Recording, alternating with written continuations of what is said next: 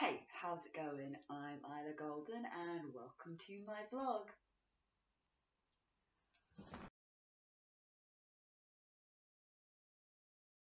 Alright, okay, so I think this is the first vlog I've filmed in December and I'm already thinking, I need to start thinking about the December roundup one.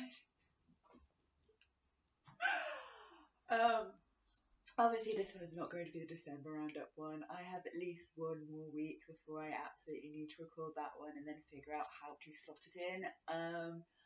But I think, just having released two roundup ones in a row, my brain is sort of being a bit weird with it, especially when, I also then filmed some vlogs sort of very close together. So I feel like I'm further on than I actually am. So yeah, I'm still sort of like recovering from the weirdness that was November and not having a laptop for most of it. So it's probably going to take me like a little while before I'm sort of properly back in the rhythm of doing these again. I'm definitely getting back into the rhythm of doing these though. I think that's part of the reason why I sort of got a whole load of them, why I made sure that I was still on track with them so promptly was to, just make sure that, everything was sort of, yeah, I've done it for a long time, but having like a few weeks break, it's kind of weird and it's kind of like trying to get back into the rhythm of it again. But yeah, I'm pretty sure I'm probably already there. Probably, maybe, I don't know. I'm certainly sitting down without absolutely no clue of what I want to talk about this time. Yeah. Brilliant. Right back into the swing of it. See, I could talk about the fact that Christmas is coming up, and this year Christmas is going to be completely different to what Christmas was like last year. So, obviously, we should all know last year we were in a pandemic situation. We are still in a pandemic situation, but the restrictions are going to be slightly different this year. So, I'm not going to be spending Christmas on my own, which is what I did last year. Fingers crossed nothing happens, and God, please don't let anything happen. Because I'm really looking forward to Christmas this year. So taking last year out of the equation, because last year was an anomaly, usually for Christmas, so my Christmas is sort of broken up a little bit. I think I've spoken about this before. I'm a child of divorce, so I have like Christmas with one parent and then Christmas with another parent. And then because neither of my brothers live locally, that has to be sort of arranged and navigated around a little bit. So I'm used to sort of like celebrating Christmas a little bit differently, celebrating it in a bit more of a split up kind of way. And this is like mostly because neither of my parents live locally to me either. So I'm used to sort of like this very drawn out kind of process for holidays. And I'm not used to is having my own Christmas at home. So last year was my first time actually cooking my own Christmas dinner, sort of doing all the stuff, making the day sort of Christmassy for me. Yeah, I didn't have anybody with me for it, but it was my first experience of my own homegrown kind of Christmas. And for as lonely as it was, because I was on my own and not by choice, it was also kind of really nice, and I did quite enjoy. It felt more relaxed because, as I said, my parents don't live locally, so usually Christmas Day I'll either go to one of theirs or to the others of theirs, and then because I'll be working Boxing Day, quite often I've been working Boxing Day. That means I can't stay at theirs and I have to come home. And the reason I'm working Boxing Day is because my brothers aren't down until later on during the holiday period. So I want those days off and not the earlier days off. So it's just always made sense to kind of to sort of do it that way. But it means that Christmas Day feels like quite a bit of a rush. Quite often I'm like traveling out to whoever's house. Like the last few times it's been my mum's specifically. But like I'll be traveling up after work on Christmas Eve because I would usually be working Christmas Eve as well, just so that I can get the time off that I want off. So I'll sort of travel up on Christmas Eve and usually sort of get there sort of like latish in the evening, and then during Christmas Day, and then having to come back home on Christmas Day, and then going back to work the following day. And it's all felt very, very rushed. So it was really nice last year when I was able to sort of just do Christmas Day here and do it at my own pace, do it sort of like everything sort of like went to when I wanted it to be done. I wasn't having to worry about coming home to work and like having to stop my celebration because I had to work the following day or anything like that. Just really nice, really relaxed. So I did thoroughly sort of enjoy that kind of experience. As I said, ideally I wouldn't have spent it on my own, but the actual experience itself was a lot more laid back for me, which is weird because I was doing more work. But it was a lot more laid back for me because I wasn't having to think about, I need to sort of do this now, I need to sort of travel now, and I need to sort of do this, and I need to sort of do that. It was just very nice and relaxed. And this year I'm doing another homegrown Christmas, but I'm not going to be doing it alone. So the cute friend is coming down for Christmas. So we are going to be having our own Christmas Day here in my lovely flat. We are going to be cooking Christmas lunch together. I'm very, very much looking forward to it. As I said, I really enjoyed the process of doing it last year, and doing it with someone else feels like it should be a good thing. I mean, I kind of know how to cook a roast. They kind of know how to cook a roast. We should be fine. Between the two of us, we've got it covered.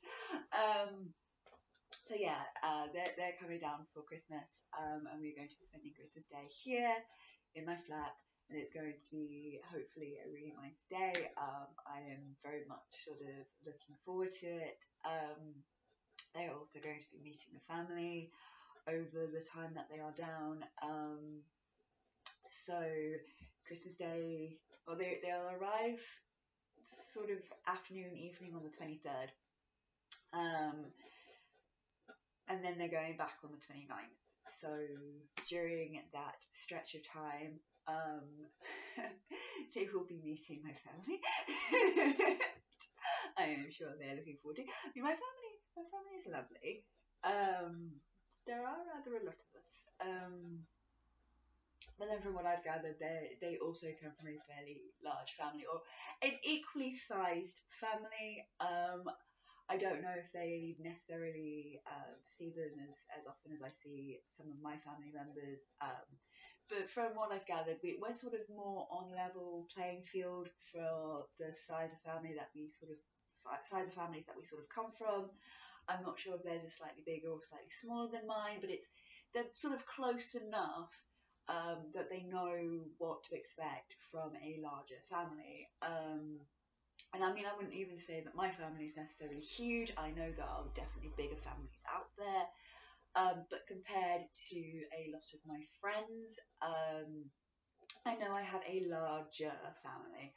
And I think they have a similar experience where their family isn't necessarily huge, but it's still larger than, most people are kind of used to dealing with. And I'm not just talking about immediate relatives, although my side of things, yeah, my immediate relatives, there are more of them than they have.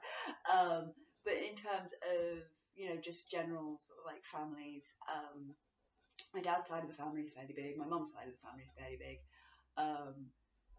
Never the twain shall meet anymore. Well, there's no sort of like hostility between it. Not really, not like that. But it, child of divorce, and there used to be events where you get both sides together, and those don't really happen anymore. So yeah, they won't be meeting like my extended family, but they will be meeting my sort of immediate family, which is bigger than their immediate family, if nothing else. Obviously, I'll be video calling with them, with their family, on one of those days as well. I don't know if it's just going to be their parents or it's going to be their siblings as well, or if there's going to be like multiple things going on. I don't know. We haven't really organised all that sort of stuff yet. Like the details aren't quite there yet. There's time. There's time for it to figure out all those details. But yeah, it's going to be interesting. As I said, I'm really quite looking forward to it now. More so now that I kind of have a better idea of like how things are going to flow. In terms of where we're going to be and when we're going to be there. I was quite sort of not stressed out exactly, but because I do have to work during the Christmas period because of the type of job that I do. And I didn't know what my brothers were doing until the very end of November, which is not great for trying to organise things with work. I got lucky that my days off were already scheduled really nicely so that I can do all the things I want to do, and that was purely by chance. I think I literally messaged my business manager the day that she was doing the schedule. I was like, I think these days off. She's like, I've already given them to you. But I can't book time off over the Christmas, so I was just going to negotiate for the days that I could get. And actually, I didn't need to do that in the end because I was given like a nice spread of days off. So during the time that the cute friend is down, I'm only actually working one of those days, which is right in the middle of it, which is a little bit annoying because it means the day that we see my dad, there'll be a time limit on how like we can kind of stay because I'll need to get home to work the following day. But you know, it is what it is. It is the way it just works out sometimes. But it's nice that I'm only actually working that one day and that I will be able to see them properly whilst they are down on the other days. So yeah, I'm at the point now where I can sort of relax a little bit. I know how the week is going to shake out a little bit. I mean, I don't know all the precise ins and outs, but I've got a general idea of how the week is going to go, how things are going to work forward. And it's nice. It's a nice feeling. It's yeah, I'm a lot less stressed about it now than I was when I was kind of like, oh, there's so much stuff to kind of organise, and I'm like that. It's just kind of the way I am. It's when sort of like something is suggested, and I'm like, that's going to be a lot of planning. How is this going to work? How are we going to figure out all the ways of making this work? I sort of get very sort of like stressed. Sort of like thinking about that and sort of like worrying about like how it's going to work and how it's going to like if it's going to work and how and all of that kind of thing. But as soon as I can sort of like see how it's going to work, as soon as I can sort of like see that actually no, it's not going to be like this massive kind of stress. Actually, it's going to like pan out really nicely and it's going to be a nice smooth kind of operation, as it were. Then I kind of relax and then I can kind of get excited about it. So I'm one of those people that I can't get excited about something until I sorted out all like the stressful planning sort of side of it. And that doesn't mean I need to have every single detail in place. It just means I need to have enough details in place for me to kind of go, okay, I can relax now and everything else can kind of flow from there and we can sort of figure out the small finer details from there. I just need like the big pieces in place, and until those big pieces are in place I can't relax about it. And for Christmas, especially planning what I'm doing around the Christmas time is incredibly stressful for me because my brothers are really bad at letting me know what they're planning to do for Christmas. They are so bad. They are like it's so much of a nightmare. Because I'll ask them like in October to let me know roughly what they're planning to do for Christmas because I need to get my requests in fairly early because I'm on a monthly schedule.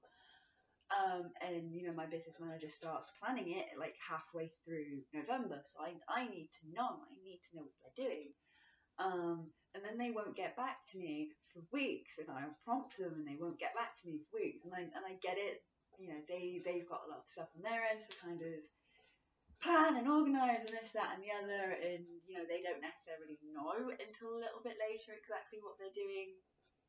But it's then very stressful for me because I'm kind of like, I can't plan anything. I can't start planning anything until I know, because for me they're kind of the biggest piece, because I want to be able to celebrate Christmas with my brothers, because they are my brothers and I care about them and I want to be able to see them, because I don't get the chance to see them all the time when they are around. So yeah, it's very sort of, for me that's kind of like the big stressful piece that I can't do anything with until I know. And then sort of once that piece kind of fell into place, and then my scheduling fell into place, and it was all like really nice days that I had, and then knowing where I was going to be on particular days sort of fell into place. That's when I started to be able to relax, and even though I know we still have to kind of all like the little finer details, I'm now able to relax and get excited about it because all the big stressful details have been sorted. And that's just how I am. I can't start getting excited about something until I feel like I'm in control of the situation. Until I feel like I'm in control of the situation, it's just like this big full of stress. And it's just me. That's just the way I am. That's just the way I go about things. It's not, it doesn't worry me when someone else is putting me into a situation that is in the short run stressful whilst I try to figure everything out, because I know I will reach a point where all that stuff gets sorted and then I can get really excited about it. It's just, I like to have a certain level of control. And that's what it comes down to. I like to have a certain level of control. I am in general a very routined person. I'm a very organised person. I'm not necessarily a very tidy person, but that doesn't go hand in hand with everything else, right? But I like having a certain level of order and control and sort of flow over the situation. And when I'm presented with a situation that I've not had to deal with before, or a situation that I know is going to take a little bit of organising in order to get it to work and in order to have like everything figured out, my immediate reaction is to go, oh my god, this is really, really stressful. But then once I've kind of worked through all of those things and figured out a plan, and I know there is a certain level of control and organisation to it, then I can relax and get excited about it. So I'm now in the really excited about it phase, and it's a good phase to be in. So like I said, I never worry when somebody presents me with something that immediately makes me go, oh god, there's so much organising, I'm really stressed, I really want to do this thing, but I'm really stressed at the thought of having to do this thing. Because I know that's just my immediate reaction to it. It's not, as I said, there's always an element of I really want to do this thing, but it's the immediate feeling that I get is the stress of the actual organisation of it. And then because I do genuinely really want to do this thing, once the organising has reached a certain level, then I can relax and then let the excited feeling kind of take over. And it's the same, like my friends, we've not managed to actually plan anything yet, but we do keep talking about planning to do a holiday together, probably to Disneyland or something like that. But because like there's no definites in place, there's no whens in place, there's nothing like definite like that. My reaction is yes, it's something I really want to do, but I get stressed at the thought of it because it's at a stage of being so unorganised and so disorganised. So yeah, I'm very much like that. And then I think sometimes the more I want something, the more the stress kind of gets to me, because it just is that an immediate reaction. It's just how I sort of immediately cope with things. But once I kind of get through that and things are organised and I feel more in control of the situation again, then I can get genuinely excited. And I do get genuinely excited about these things, even if they initially cause me a lot of stress, because it is something that, as I said, if I didn't really want to do it, I would just say no. I wouldn't put up with the stress of it.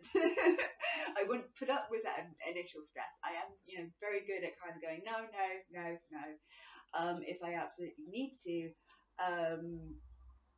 But like 9 times out of 10, the reason I'm feeling stressed at the thought of it is because I actually want to do it. It's just trying to get to a point where it feels realistic, it feels like it's something that's going to happen, and taking something from like the concept to the reality, there's that little stress of organizing in between, and that's like the worst phase to be in. But once I kind of get past that phase, it's all excitement and happy, and yeah, I'm very glad that I'm in that phase now. Can you tell? Alright, okay, I hope this babbling has sort of made sense. It almost definitely has not made any sense. I do apologise. I hope whatever your plans are for the Christmas, that it's something that you're excited about. I know one person out there who's probably the same excited for the same reason that I am. I know the cute friend watches this. Yeah, I hope whatever your plans are for the Christmas, that it's something that you're excited about. I hope that everything works out the way that you're hoping it will work. I hope you're looking forward to seeing whatever it is I'm going to be talking about next time. It is probably going to be the roundup of December, just based on the timing of when this one is probably going to go out. And I will see you next time. See ya! If you've enjoyed this video, consider checking out some of my others, and if you like what you see, consider liking and subscribing. Thanks for watching. See ya!